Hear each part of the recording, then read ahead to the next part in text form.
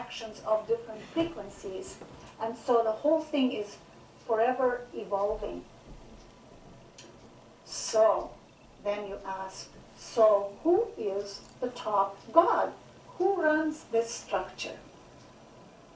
And the moment you ask, you find yourself in the infinite void, and suddenly a brilliant light comes down on you. So brilliant that you're blinded and you're shaking, because now you realize you are talking to the ultimate God of the structure. So what do? You peek under and you realize that this is a tunnel of light. So you enter that and you begin to ascend, and you go faster and faster, and in fact you begin to tumble down faster and faster, and then you realize that it's making a U-turn, and at the end there is something there, and you know that that is it, and you will soon be confronting the God of manifest creation. As you finally look at it, you realize that you are looking at yourself, a carbon copy of yourself. But that self sits there paying no attention to you, and you're lost.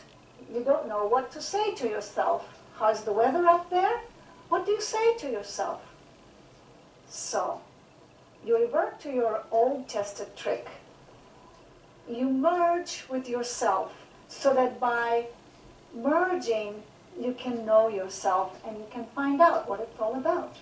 So, you turn around and you slowly back into yourself like into a tight garage. And when you finally do, what happens is that there is a tremendous bang and you become the void. Because you are the consciousness, which is the void. And that part of you that had never left has always been the void. And that observer that was watching through your eyes and guiding you through this obstacle course to go back to yourself, your higher self, was the observer that had never left and was watching you creating this whole phantasmagoria for yourself. We each create our own. And it's just a trip back home to reunite with your own self. And so we could say that we are the creators, the producers, and the consumers of our own reality.